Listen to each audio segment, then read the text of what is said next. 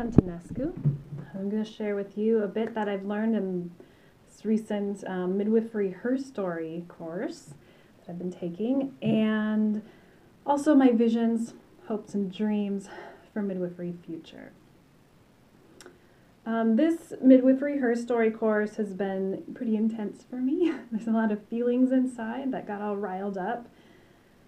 And one thing that stood out to me in this course is how a lot of midwifery past and present is influenced by physicians and medical community and government like restrictions, and it was just really challenging for me to read about all the just closing in on what midwives can and can't do, because midwifery is one of the oldest professions. There are glyphs of pictures depicting a midwife helping on the walls in an Egypt cave, or a pyramid, excuse me.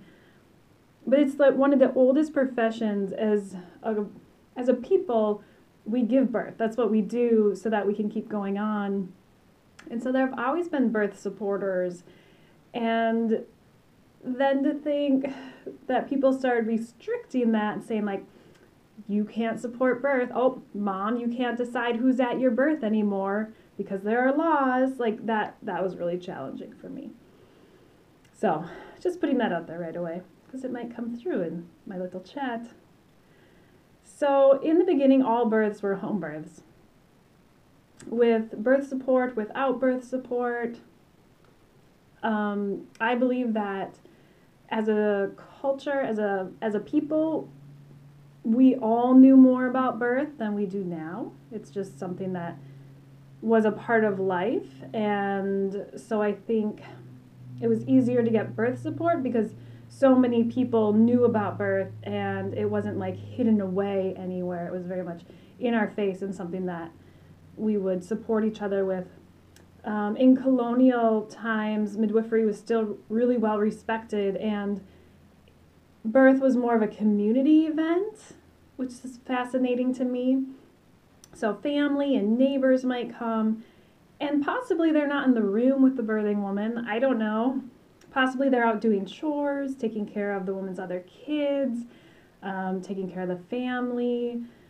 But neighbors would take on each other's responsibilities as children were born so that the mom can heal and the family can adjust. So that was pretty awesome to read about. And it's very fascinating to think about birth as a social event, because I don't see that anymore.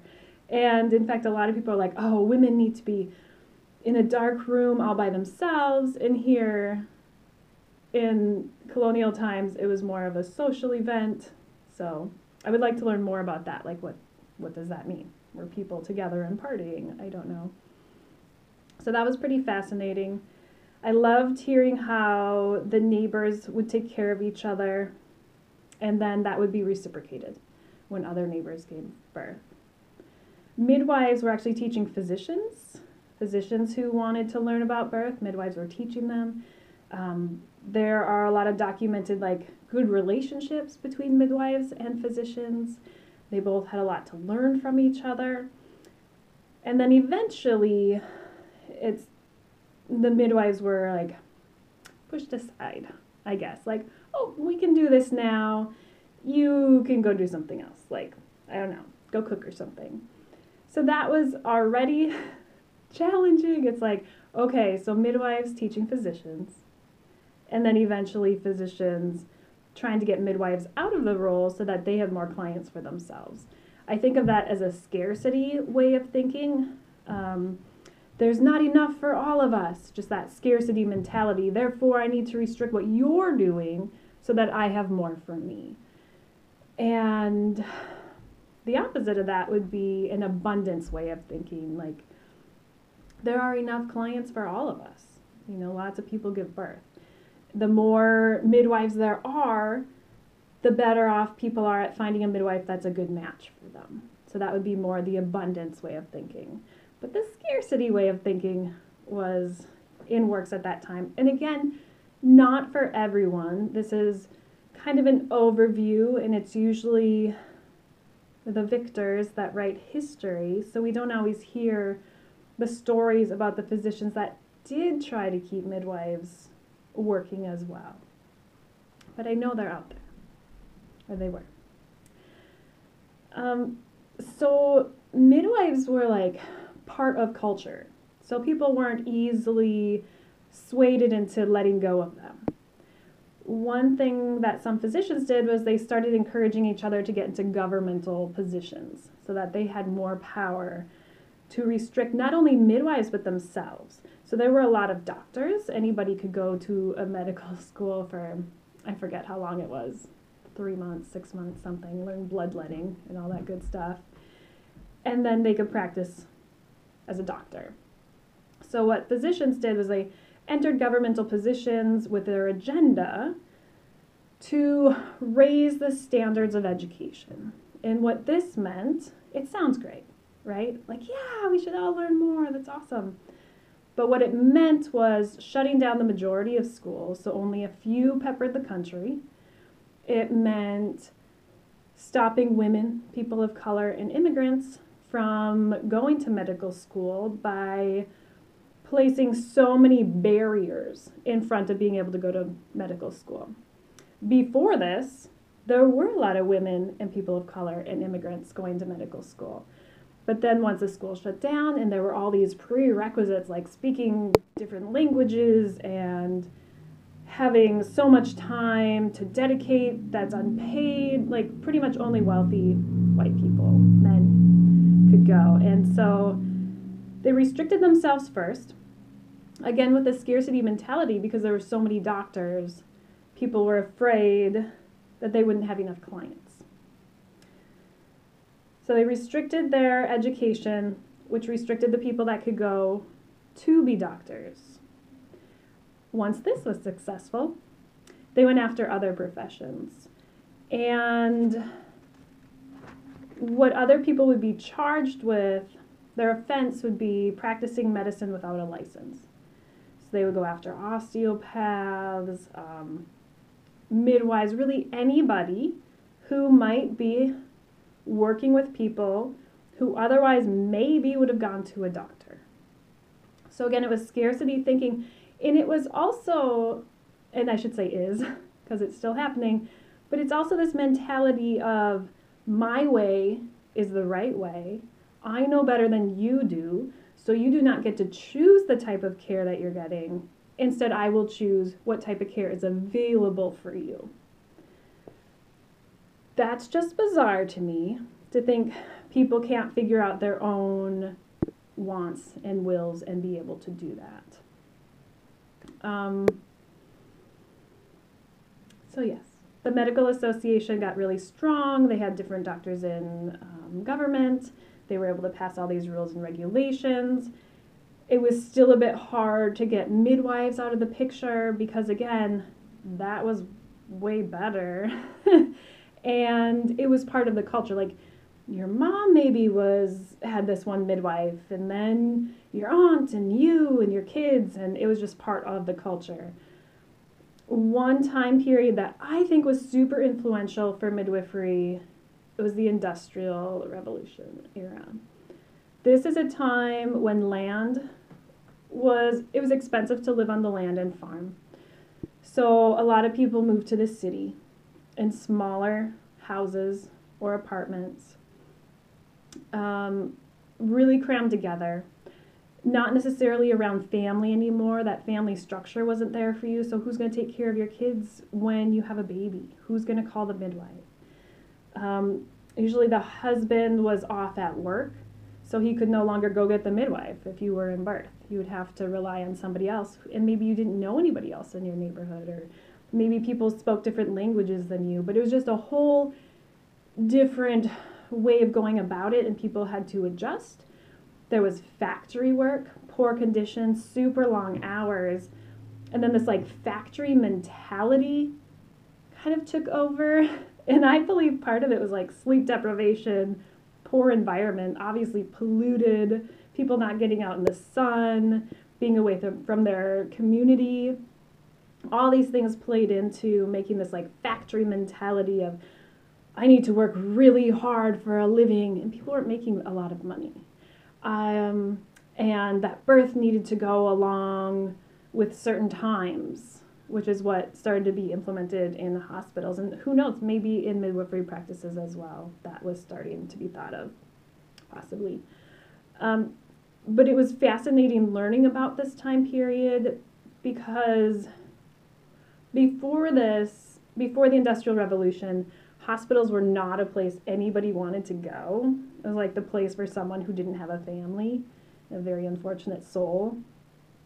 And during the Industrial Revolution, people didn't have space in their houses and possibly didn't have the emotional capacity anymore, because they had to deal with all these other things, to take care of their own family.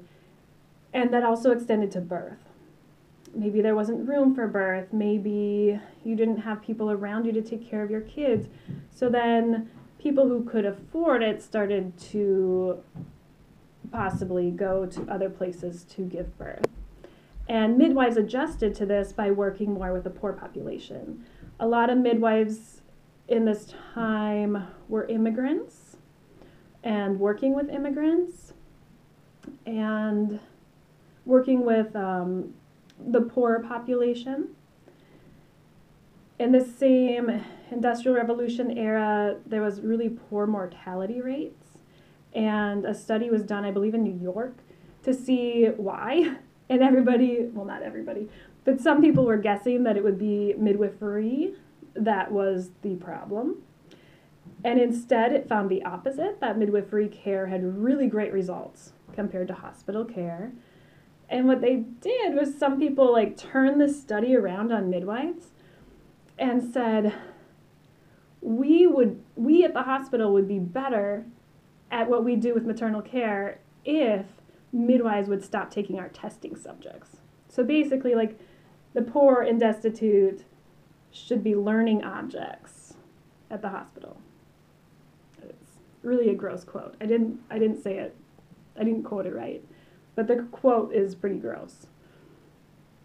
So anyway, the Industrial Revolution to me was a huge changing point, not only in midwifery, but in our culture. We seem to become more consumer-based and linear thinking and less going with the seasons and intuitive. Of course, not everybody lived in the city. And outside of the city, midwifery definitely was still needed, because not all physicians and doctors wanted the hours that midwifery brings to it or the traveling. So it took longer for midwifery care to change in the countryside, I believe.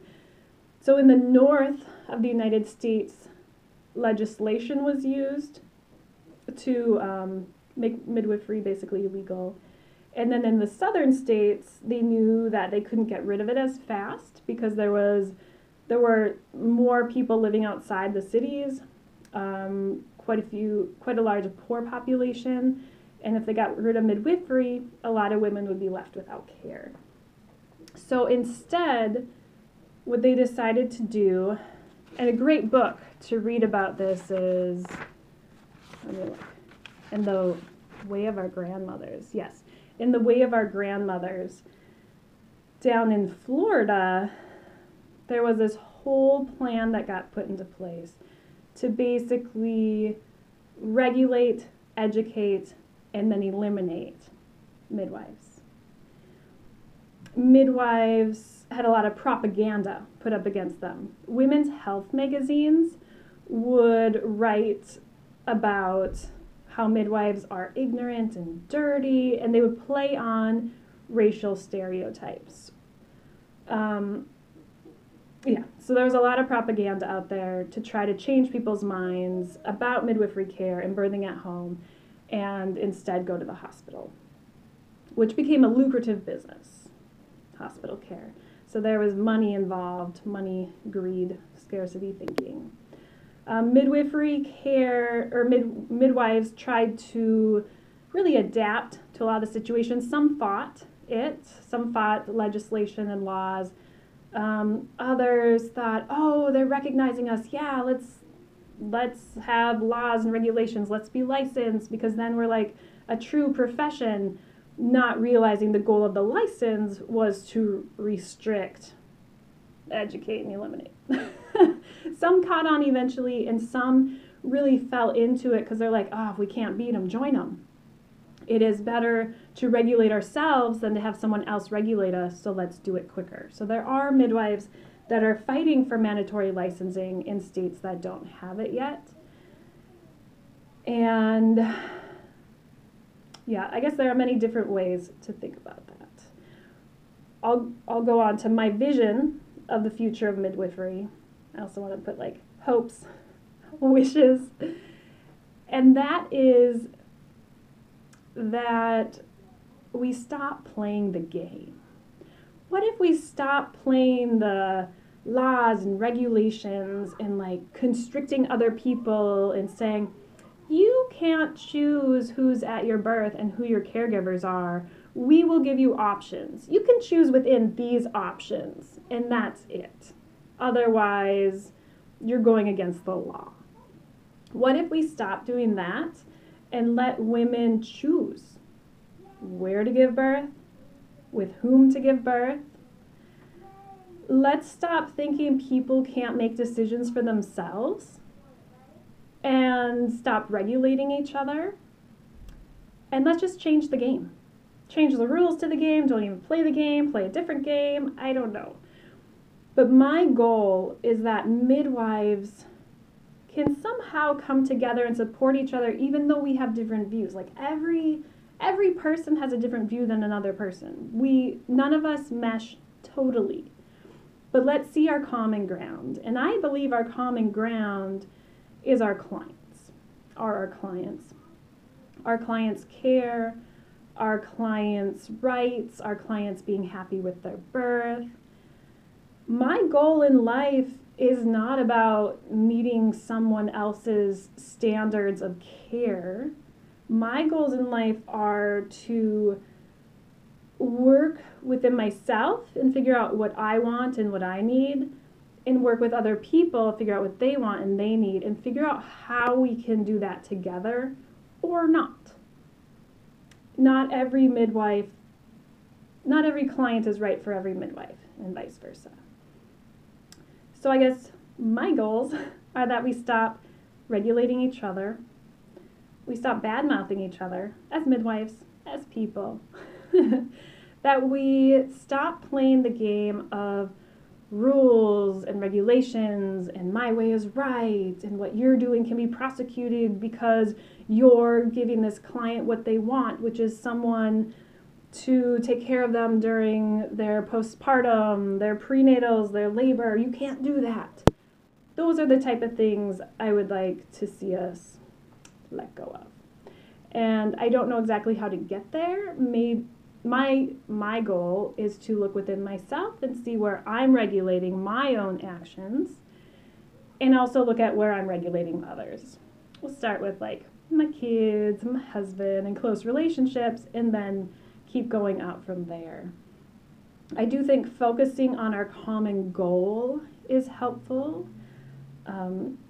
Also, nonviolent communication is something that resonates with me, and I feel the more I use that, maybe other people will use that as well, and we can again find that common ground and figure out what is it that we can meet, where can we meet, and how can we work together. The teacher of the HerStory class wrote a blog. I will link it below. And in it she writes that law follows culture. And I liked this. One of her ideas is that we can help shift the culture. So if we can shift the culture, starting with ourselves, our families, and the people around us, we can, in the shift, let me be clear with this, in the shift I mean helping people see that people can make their own decisions, that we shouldn't put our will on other people, that others should be able to follow their will without putting that on other people. So I believe that women should be able to birth how they want to, where they want to, with whom they want to, or not. They can do it alone as well if that's what they want. And I think the more we offer those opportunities to other people, like we stop restricting them and show them, yes, I believe that you can make decisions for yourself. And also taking the opportunities to talk about home birth and just shifting the awareness of home birth. Because a lot of people do believe the propaganda that was put out and then kind of passed along in our culture that midwifery isn't safe, even though that's not what the studies show. So how can we shift the conversation? How can we change like these ingrained ideas and just open it up? So I guess there are more questions than answers in my vision for the future of midwifery. I do know for myself how I'm going to start going about it, making sure to talk well about the midwives around me. No gossiping. I mean, it's one thing to state facts. It's another to gossip. So no bad mouthing. To honor clients and their wishes, and to really be transparent in what my goals are, help clients be transparent in what their goals are, and try to meet together. And we'll see how that goes as this midwifery journey continues for me. But, well, if you're still with me at the end here, thanks for listening. And I'll put a few links and suggested readings down below if you want to read more about midwifery licensing. A great book is Making Midwives Legal, if you want to know more about licensing and how that came about, and what research shows about what license has done to the midwifery practice, which might surprise a lot of people. So, thanks a lot. Bye.